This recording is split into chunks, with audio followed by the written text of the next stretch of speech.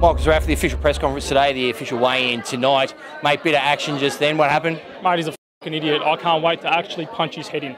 He's made a huge mistake. Today, he's made a huge mistake. What happened over in there, just over there by the banner? He just got emotional. Like I said, he's racist, and I'm sticking to my word. He keeps saying about New Zealand. I never said anything about New Zealanders. He's racist from where I'm from where my family's from. He's just an absolute idiot, no brains. And tomorrow night, like I said, he's going to look like the fool. Most importantly, no injuries on your behalf or his? No, not at all. Not at all. I'm ready to go, man. Like I said, he's just an absolute idiot. He got kicked out like the bum he is. And he's probably used to that, being in pubs. But now, like I said, for me, it's just all business. Obviously fired you right up for the occasion tomorrow night. I was never fired up. Like I said, you saw at the press conference, he was just trying to start something because that's just how he is. He has to make a scene, he has to come in a scene, has to leave with a scene. For me, like I said, all the best.